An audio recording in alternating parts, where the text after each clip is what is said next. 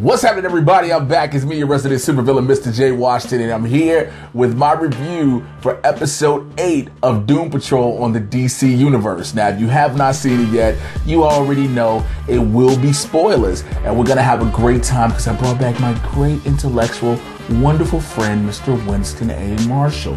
How are you, sir? You know what? I thought I would like it if you were nice to me for once. That shit pissed me off more because I feel like you being sarcastic than a motherfucker, dog. I know. I appreciate you here. I appreciate what you do and having you here. You don't have to lie, nigga. I'm not lying. I talked to your nigga Wallace before this. He told me you were gonna come in here and lie, nigga. I'm sitting there showing you how appreciative I am of what you do and all the contributions you make to this. Then I am great. Thank you for asking. I appreciate that. Yeah, I didn't ask. I just was telling. Here we go. Here we fucking go. This motherfucker can't even do right. Try to get a nigga compliment and he want it. I don't believe you. I think you lying. I talked to Wallace. You believe you. Fuck out of here. I don't know what I was to say. By the way, this nigga's arms aren't really green if you're looking. Nigga, I'm just showing you perfection. This is what perfection look like, dog. You wouldn't understand that because I'm pretty sure you don't watch Dragon Ball anything, if I'm correct. I do, but also your perfection looks like you just got on a medium Chinese Speedo shirt, nigga. Anyway. Hey, man, look, they say dress for the job you want, right? So I'm dressing for the job I want. Perfection / trying to trim down, you know what I'm saying? Like, you know, we working on it. This motherfucking job he wants is mascot boy in marathons. Anyway. Lord, grant me the serenity to accept the things I cannot change, the courage to change the things I can, and the wisdom to know the difference. You gonna say the serenity prayer, nigga? Nigga, that's what this tattoo's about. Next time when I don't have to do whatever, for sure. I'll show it later. It's fine. So this tattoo about is cup. Hey, man. First of all, when you look at every episode of Doom Patrol, we talk about this every week. It's a different name, and I saw Danny Patrol, and I didn't think shit about it. And then all of a sudden, we see in the beginning a black dude walk through the forest with an earpiece on, which means he's a government dude. We hear his name being called like Agent Wilson. And we're like, okay, cool. But then he walk into a town and you just see the shit. And I'm like, Danny Street. And this nigga out of nowhere goes, Danny the Street. It's Danny the Street, nigga. Which, if you don't know, Danny the Street is a legit DC Comics Doom Patrol character. Danny the Street is a living, sentient, understanding, intelligible street that literally can manipulate. Teleport. It can teleport, manipulate anything. It is a sentient fucking street. It's incredible. And so the fucking agent, the black dude, he's around there with the earpiece. He looking at everybody all happy and free. Everybody, you know what I'm saying, welcome. There's a sign saying, you know what I'm saying, where you from? You know what I'm saying, how you doing? He don't know what the fuck is going on because I ain't gonna lie. If I was him, I'd have been like, what did I drink or smoke before I went on duty? Who done spiked my drink, Jesus? I'm seeing shit. The streets are talking to me. And then I see Peeping Tom's Perpetual Cabaret. And I was like, I literally told this nigga. That was the funniest shit. Is the minute he saw that, and then, like, later on in the episode, we go into the cabaret. It's like, we gonna see some titties. Titties. Get them titties in here. Why would you think we wouldn't see no titties? Remember, we ain't seen no real titties since episode 1. I want more titties. I'm not gonna lie. For half a second, I thought that's exactly what was gonna happen. But I was bad for saying it and thinking it out loud. What you're saying? It's because, like, you know how the more you, like, they say what you can't just like snatch something. You gotta like have an open palm. The minute you start screaming titties, that's like closing your fist. Ain't no titties coming in your hand. But my dick would go in my hand if there was titties. I'm not saying that would have happened with him in this situation. We're watching it. I'm just letting him know later. Like it'd have been my spank bank. Like that just really sounded disgusting. Like my fist would be balled up like the gauntlet. In that. I feel bad for your dick. You just be snapping it out of existence, don't you? He's talking about this. This come off? No, it don't come off. It don't come off. Man, it took a long time to balance that shit on that wall. Nigga, I tried to get it even as level as possible. That's because your hand is closed shut, right? So you had to do it one-handed. Is that the problem? You got carpal tunnel, nigga? You look like you beat off poodles with that hand, nigga. Beat off poodles? He's like, I mean, my shit is the size of a poodle, if that's what you're talking about. Well, this whole episode this review just got weird as fuck. Got really weird. I mean, part of the problem is, to be honest with you, we normally do this in the middle of the day, and because of scheduling, it's like almost midnight. It's 11:23 in the PM as we record this for y'all. So niggas are delirious right now. Just a little bit. Not to mention the fact, before he came over to record and watch the episode, I had a nice shot of espresso. So I'm half delirious and half fucking wired. But anyway, so Larry is having nightmares again as normal. I think Larry just needs to tell people, look, I was sucking dick in the Air Force, and because I was sucking dick in the Air Force, I couldn't be the person I wanted to be, and I had a family. Hey man, look, 2019. I'm just saying, he needs to openly just say, look, because he did say last episode, I love the dude. And I think he has to come to terms that he was sucking dick in the Air Force and then kissing his wife with the mouth he was sucking dick in the Air Force with.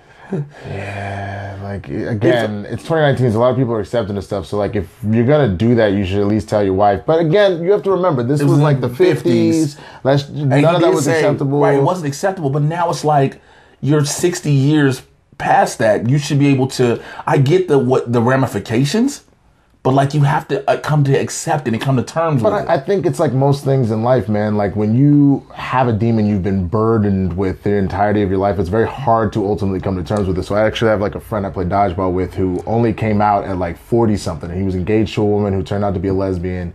It's a whole long story. That's so weird. You know why I say it's weird? Because I've heard of that more frequently than I normally would have ever heard of that. About a gay man and a lesbian woman getting together. Yeah, they'll be together in a relationship, and then one comes out and the other comes out, whether it's the guy first or the woman first. I think because part of it is, again, if deep down you know who you are as a person, then like you put yourself sometimes subconsciously in situations that won't work out so that you can like kind of ultimately get to where you need to go. Anyway, my point is... Well, I want to tell you something. Yeah, go ahead. I want to come and tell you something for the first time here on this recording. Winston, I'm vegan-ish. I can't even do this. Like I gotta fucking go. Vegan nigga. Vegan-ish. That's like when my girl told me she was flexitarian. Yo, his girl...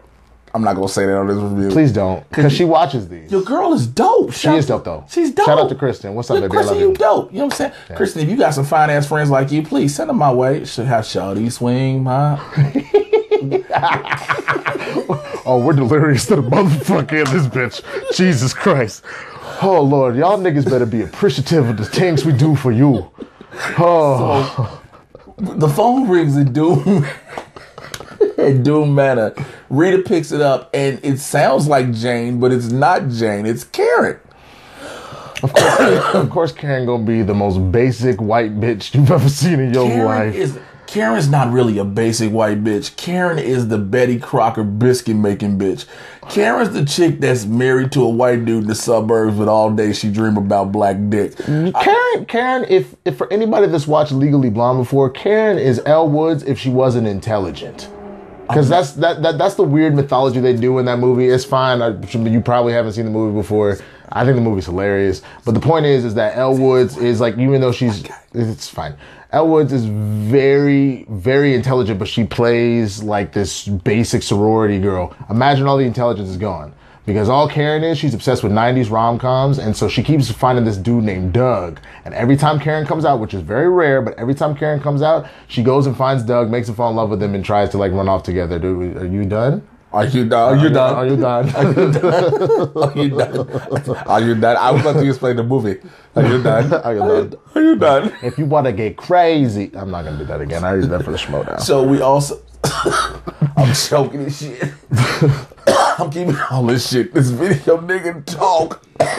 This is gonna be the funniest one. Everybody's gonna think we like stoned or some shit in this, bro. We just really just on one. Or exhausted. Just so tired. So then we found out about with Larry, we found out that Darren Jones is coming after Danny.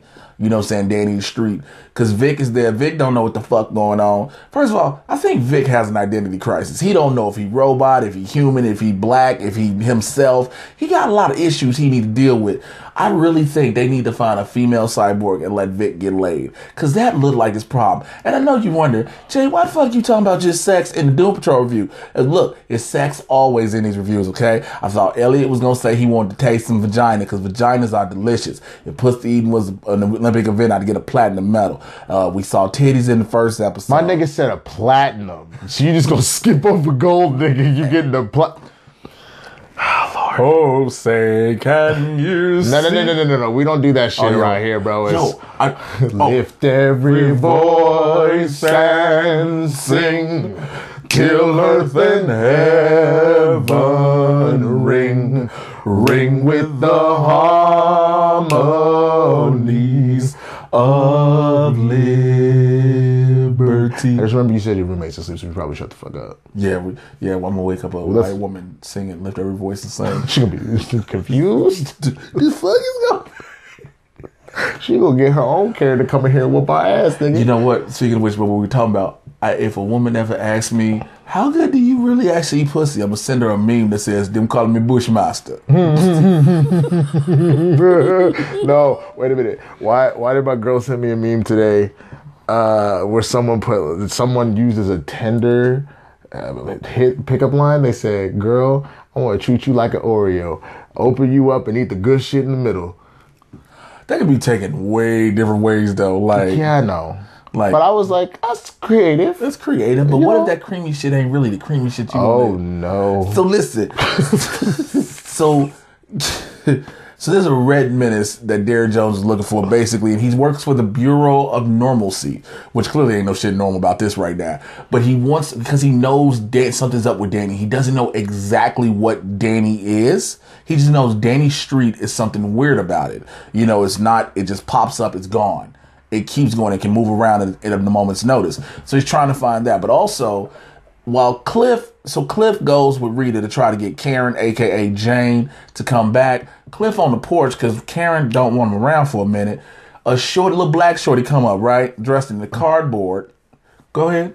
Looking like a robot. He goes, what's good? What's good? Hits him with the boom, boom, ding, ding, and then all of a sudden Cliff was like, oh, for real? I seen Flash dance 87 times. This is his robot dance. He points to his watch, does like this. He is a robot and he's losing dancing to this robot. And so he said that, and I told him, I was like, yeah, because Shorty's black. He got rhythm naturally. Cliff is still a white dude. Don't mean just because he's a robot, he got rhythm. But what's confusing about that is every one of his movements throughout this show has been super robotic. Until and the minute he has to dance, all of a sudden it's fluid as fuck. And not in a good way. I don't understand. So we find out that the drag queen that everybody keeps seeing in the cabaret place, her name is Morally Corrupt. Which is a dope ass name. He thinks Maura Lee. You know what I'm saying? No. I always knew it was Morally Corrupt. It wasn't until it was said a couple times because you laughed when you heard it that I was like, oh, did you hear Maura Lee as in like Maura Lee? No. And then I realized that no, that's not what you were laughing about. You were just laughing at the name, and I was like, it's not funny. It's just a dope name. But, whatever. It's fine. This motherfucker be trying to kill my vibe worse than a Kendrick Lamar track. Anyway. They kill your vibe? Bitch, don't kill my vibe. I'm aware, but it doesn't. That's the whole point, is don't kill the vibe. Like, that was a bad joke.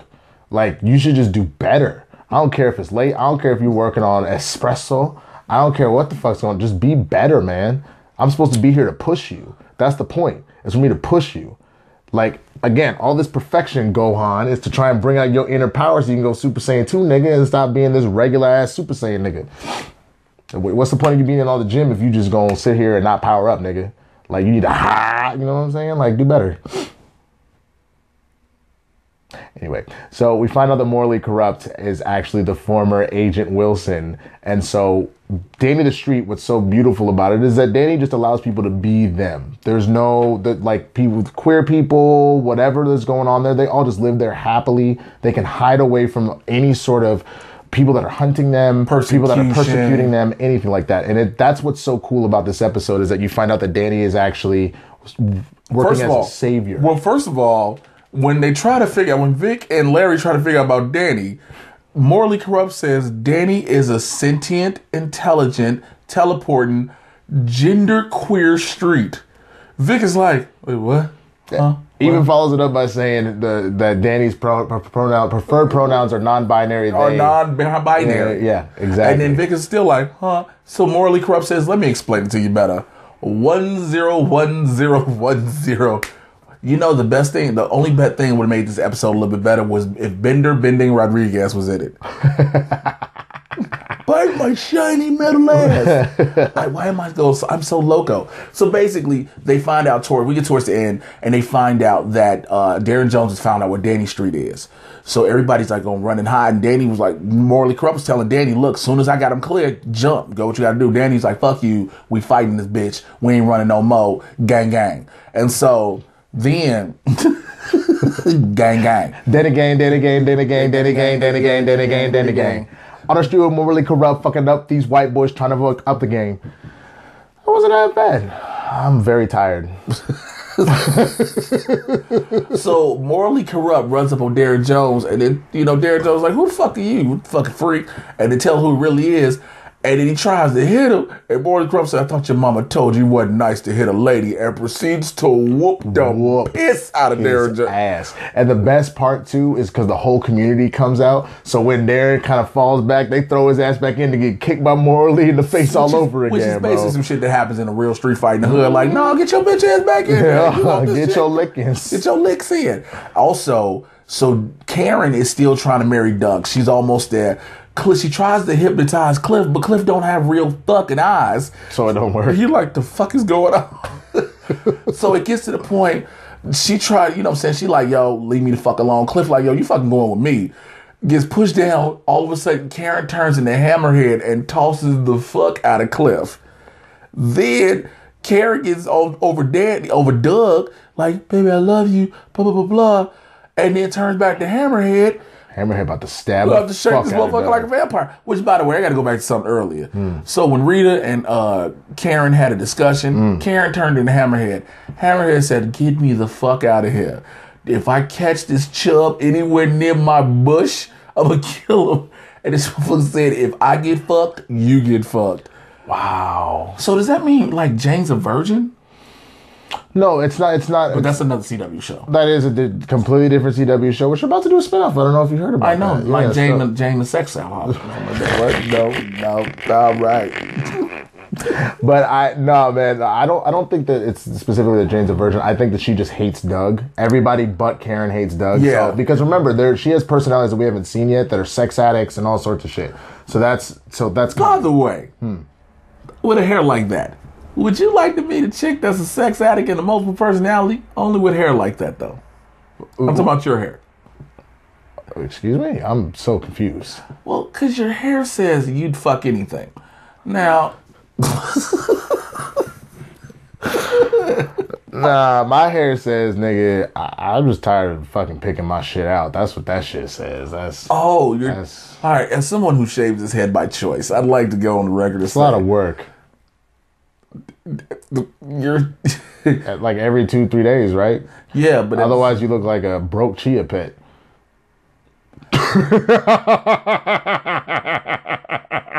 Oh, I made myself laugh, nigga. God damn. Actually, it's not a broke chia pet. I look like I licked the windows on the short yellow school bus. That's so sad. That's so sad. But so yeah. So then, Jane, all of a sudden, they have to fight because, like, Hammerhead was finna stab this motherfucker. She turned back to turned back to Karen. Karen was like, I'm so sorry. And all of a sudden, Karen just shuts the fuck down, like, Grr. And then we finally see our first trip inside the underground. This is the personality where all of Jane's personalities live. And we see the tracks. Wait, did I just squeak and breathe? Yes. What is that wheeze? Why did I sound like I got a little squishy toy stuck in my thing? I heard a wham. It happens. I just ignored it because I was just like, it's fine. Sometimes we just make weird noises. No, it just caught me off guard because I'm tired. Squeeze. Texas A&M University. Because I got a coffee. Keep doing it. All right. So all of a sudden we don't see, but something is dragging Karen down the underground. The problem is, when somebody's dragging, there's nobody going up. So there's no personality at the forefront of the body. And so what is Jane is just sitting there like this, just eyes open and shit. And Cliff and Rita like, Jane, hello.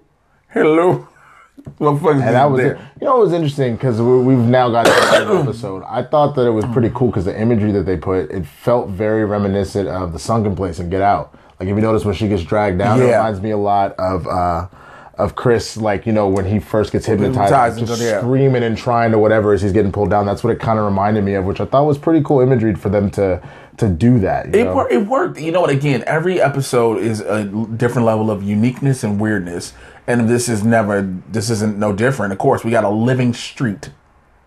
A living street. I mean, Danny the Street, like I said, for anybody that watches the Smowdown, my boy Eric Zipper's been warning me about this shit for a while. He's like, just wait, let me know when Danny the Street, a sentient street, comes in, and I will be watching the show from that point forward. And Danny the Street comes in episode 8, which we just talked about. So I'm going to give you my thoughts. If I do a scale of 1 to 5, 5 being the highest, 1 being the lowest, I don't know why you would think it's any other way, I would have to give this episode a 5. The reason being, Danny the Street is an essential part of the episode, and it doesn't look dumb.